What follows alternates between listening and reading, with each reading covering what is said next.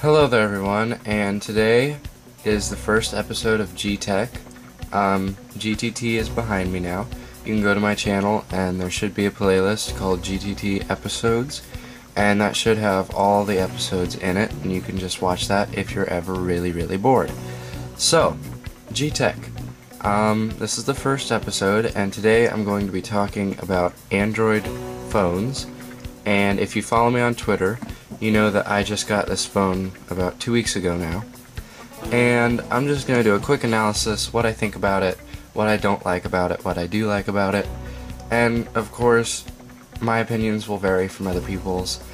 My phone will vary from other people's, definitely, because mine's on US Cellular, and this is one of, I think, only 4 Android devices on US Cellular right now.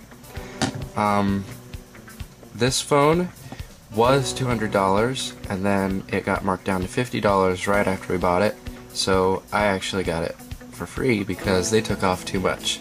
But we're okay with that. And we told her, and she was still like, okay, well, I'll just keep it. So that was really nice. So, let's just go through the basics of Android like you would with iOS. Ouch. When you first start it up, you get this lock screen, and if you tap on it, it depends on who makes your phone, but if you tap on it, it will probably tell you what to do. I know that with the stock UI, it has a little thing over here that you just drag across. With HTC, at least on this phone, it has this little bar that you just drag down.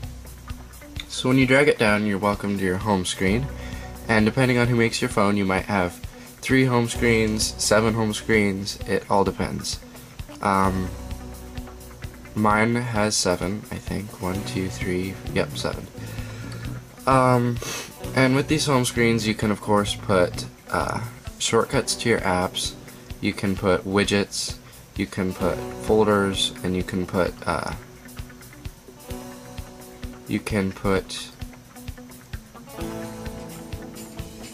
crap, what is it? Whoa. Well, you can put these little toggle switches. That's what I'm trying to get to. But you can put these little toggle switches, like I have for the mobile data, and you just tap on it and it will toggle it. So now I can leave my house, well, after it turns on, I can leave my house and I'll still have internet, because this is my Wi-Fi toggle down here. So, I'm just going to try to stop that. And of course, this one I downloaded, it's an LED light, which uses the flashlight on the camera. And it's really bright. That really hurts my eyes. So I'm not going to do that anymore.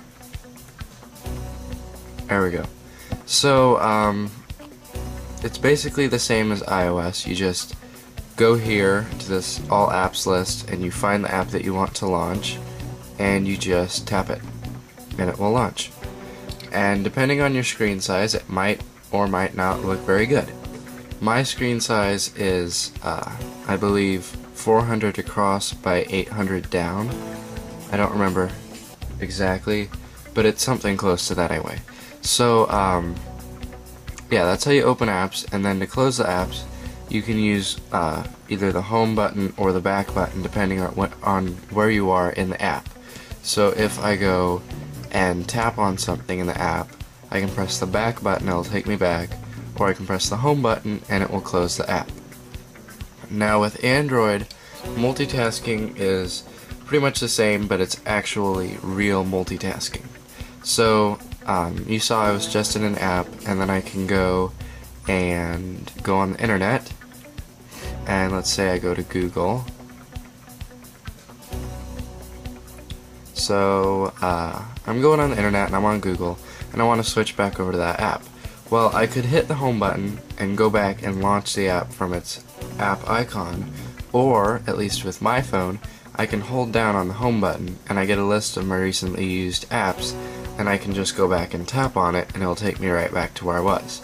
And I can go through this, and when I'm done, I just hold down the home button, tap internet, and I'm back where I was.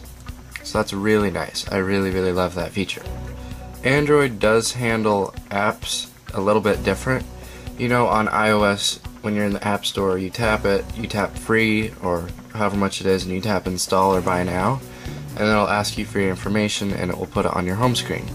Well, when you are on Android, you find the app that you want. So let me find, oh, I played this game the other day, Spaghetti Marshmallows, and it takes you to the page with all the information and the screenshots and the reviews and everything. You tap install, and that wasn't a good example because it doesn't try to do anything. So let me find, this one should. You tap install, and it will bring up this page of stuff that the app has access to. So it can see my location, it has internet access, it can read my contact data, it can send Linux signals to applications, it can read the phone state and identity, and it can restart other applications. So if you are okay with that, you can tap OK, or you can tap cancel. Once you tell an app to start downloading, it should come up in the menu bar area here, telling you that it's downloading, but I think that it already got downloaded, so I'm just going to go back here and find it in here. Why isn't it here? Okay, let's just go back to the market then. So we'll try this again. Spaghetti Marshmallow Light. There we go. And it's starting download. It must be stuck or something. Okay, well, bad example. I guess we'll do Evernote. So it says your item will be downloaded, and if we go back to this page, you can see that it's going to start the download. Or not, I guess. Not sure what's up with my phone today, but it's not installing apps. But anyway, you just do that and it will tell you what it's doing, and you can drag down the menu bar and see what it's doing. And that's really nice, because you don't have to stop browsing to download. So, of course, once they're done, they come here, you tap it, use it like any other app. What do I really hate about Android? Well, I hate how it tries to sync everything. Because when I first got my phone, I had all my contacts backed up with the US Cellular My Contacts Backup. And I ran that app, and it downloaded them onto my phone, and I had all my contacts, and I was happy.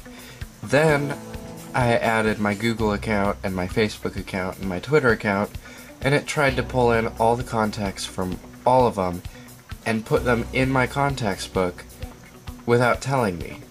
So I had like 5 multiples for everyone, and it was really getting insane.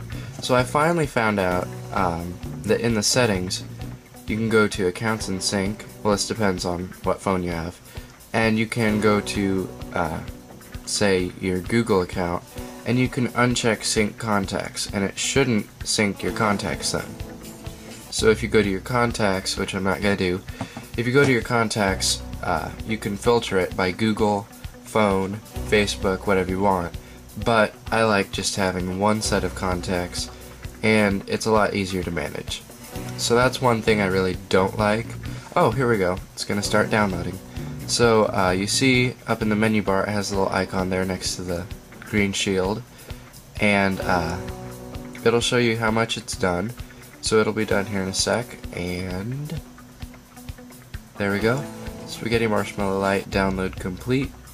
I don't remember if it has to tell you that it's done installing.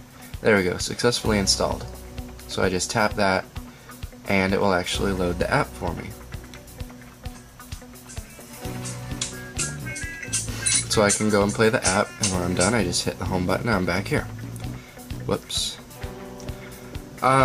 One more thing that I really hate about Android is the way that it manages sound. You saw that I was just turning up the sound there in-game. That is the media volume, which differs from your ring volume, which is set to vibrate actually right now, and your notification volume and all that. You actually technically have 3 different volume settings. So if you go to your sound and display in your settings, you can see your ringer volume, which you can also use for incoming notifications. You have your media volume, which is completely different, and even when you put your phone on silent or vibrate, this can be all the way up, and that's really loud, and that would be kind of embarrassing for that to go off in class. So that's one thing I really hate about Android, is you can't just go over here and go to vibrate and have everything and have it be completely silent except for vibrating, because media volume can still be up there.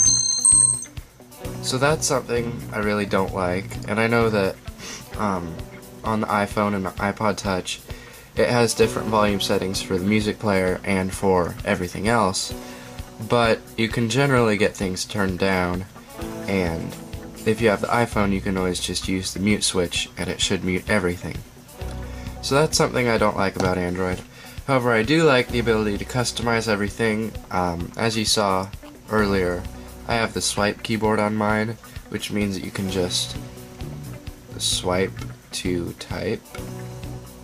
That didn't work very well, but you can just swipe on the letters, and you can, the beta is closed right now, but if it opens up, you can go to Swipe's website and you can sign up for the beta, and when it opens, they will let you download a beta of the keyboard, and it's really nice. If you ever get that chance, you should probably take it. Of course, there are other versions on the internet that I guess you don't have to be, but that also requires it requires you to go into your settings and tell your phone to accept installations that aren't from the market, and that could be potentially dangerous if you were say you put in someone else's SD card and an app launched or something. I don't know, but generally you only want to install stuff from the market unless you know what you're doing.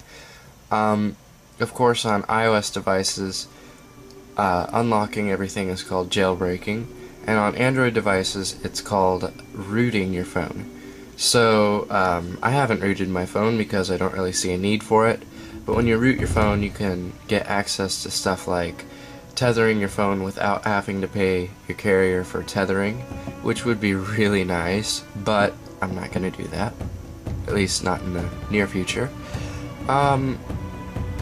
That's about it, to be honest. Of course, this is a phone, this is an iPod, so I probably can't make complete judgment of which is better, but in my honest and simple opinion, I think iOS is better for people who want something simple, and Android is better for someone who wants to be able to customize everything. So, that is this video. I know it's really long, I'm sorry about that.